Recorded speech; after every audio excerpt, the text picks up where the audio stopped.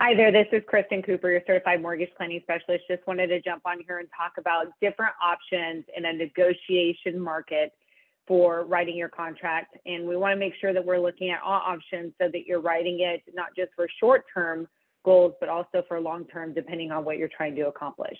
Knowing all your options and the impact of that is super important. So working with a mortgage advisor to go over all those options is really important. If you have specific questions, please reach out to me. I'd be happy to go over those options with you. So what we're looking at here is just a standard purchase. Let's just say it's a $550,000 purchase on a property. So let's say the home's listed for the $500,000. You put in the offer of $500,000. It's accepted. Let's assume you're putting 20% down. So your loan amount would be $440 on a 30-year mortgage. We're just going to use a 6.99 rate. Of course, rates are up and down all the time. This is just for an example, and we need to see what you qualify for specifically. So reach out. I'm happy to go over that information with you. But let's just assume that's where rates are. Then you would be, that would be your standard contract. You put in an offer, they accept it, great. But let's say that we're in a negotiations market, which means that the buyer has some room to negotiate on a property. Now, you'll want to work with the real estate agent and find out if that's an option on the properties that you're looking at, because there's a lot that goes into what type of market it is and how a property is priced to see if it's an option for you to be able to negotiate the terms of the contract. So let's say that you are. So let's say that you found a home, the agent says, yeah, I think that we can, get the seller to negotiate and come up with better terms than maybe what the home is listed for. So you want to look and say, okay, what's going to be the best for us? So what we're looking at here is really three options that you have. The first option is what we call as a permanent buy down. So if we're in a market where the interest rates are higher or elevated, or you need to qualify for a higher price point, these are the strategies that we would look at. So if you do what's called a permanent buy down, what that means is that you get the seller to give you a credit, and that credit is used towards buying down your interest rate. So they're going to give you, in this scenario, we're going to ask for a $10,000 credit, and they're going to give you $10,000 to use towards getting a lower rate. So you can see how now we got the interest rate down. If this is where it is, of course, it changes all the time. But let's just assume now we get the rate down to 6.25. Well, what's great about that is now your payment goes from, $29.24 principal and interest to $27.09. So now you can afford either a higher price point or the payment's more affordable for you if we go with that option. Another consideration in a higher interest rate market is what's called a temporary rate buy down. So what a temporary rate buy down does, and it depends on if you're in what's called a 2-1 or a 3-2-1 buy down, but let's just assume a 2-1 buy down. What that means is that if the standard rate is 6.99, that's your actual interest rate. So that will be your interest rate. However, the seller is going to pay a fee, which is called the buy down. So in this specific scenario, it would be $11,351. Then the seller would pay that fee, and you would get a lower interest rate for 2 years. So what that would look like is year one, you would get 2% lower. So you would get a 4.99% interest rate for the first year, which is going to lower your payment. And then the second year, it would go from 4.99 to 5.99. And then the third year, it goes to 6.99, and it will continue that as long as you have the loan through the remainder of the term. So this is a good strategy that's being used to help people be able to afford a mortgage. Maybe you have another property that you're going to be selling, or maybe you have a pay increase coming and you need short relief for a couple years. This is going to get you the lowest payment option for the first 2 years versus a permanent buy down, because the permanent buy down is going to get you to a lower rate, but it's over the term of the loan, not just for a couple years. So it's going to be a little bit higher payment than the first 2 years would be on the temporary buy down.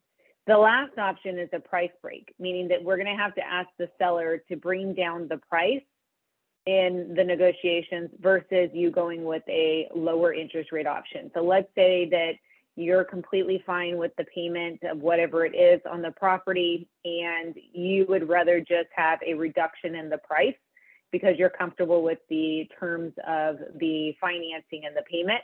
Then you can ask for a price break, meaning you can ask for a reduction in price in order for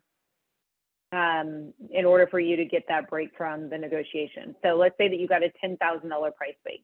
So now your $10,000 brings that price down to $540,000, which brings your loan down, same interest rate of the 6.99, but now your payment's only $28.71. So the savings of that $10,000 by reduction in price, your payment went from $29.24 to $28.71.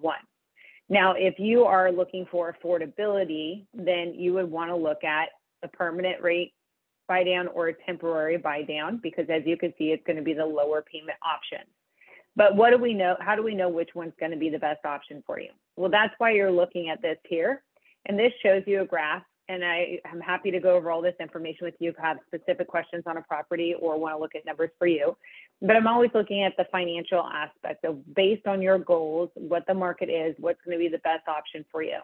So if we look at these graphs, you can see here the 30-year normal standard purchase is in purple. The permanent buy down is the red. The temporary buy down is this teal color. And then if you just ask for a price break is the green. So what makes the most sense? Well, if we look at the graph here, you can see the cost for each option, and you can see how that affects over time. So you can see, I mean, they're all pretty close, you know, year one, year two, a little bit of separation. You can really start seeing the separation, obviously, here at year three. And it mainly has to do with temporary buy downs only for, you know, the first 2 years, and then it starts to go back up to the normal rate on year three, which takes into the cost factor.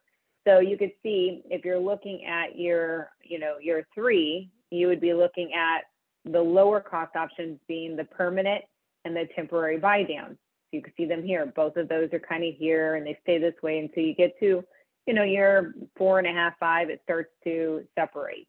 So if you think that you're going to keep this mortgage for more than 3 years, that's where you're going to see the separation of a temporary buy down versus a permanent buy down, and where you may want to consider the permanent buy down versus the temporary buy down, which, you know, also taken into account with the temporary buy down year three, your payment goes up to the full interest rate amount.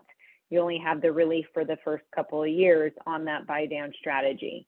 So hopefully that makes more sense. I always want you to see what your options are using, you know, negotiations. All of these were in line pretty much with what the seller would be giving, whether they give a $10,000 price break, $10,000 credit for a permanent buy down, or slightly more in order to do a temporary buy down option here. A temporary buy down option is just simply going to be whatever the savings is that you have, the seller has to pay up front. Meaning that if year one, your interest rate is 4.99, your payment for the lower payment that first year versus the full payment, the seller is paying up front essentially in a subsidy. They're paying that up front so that you can have a lower payment for the 2 years.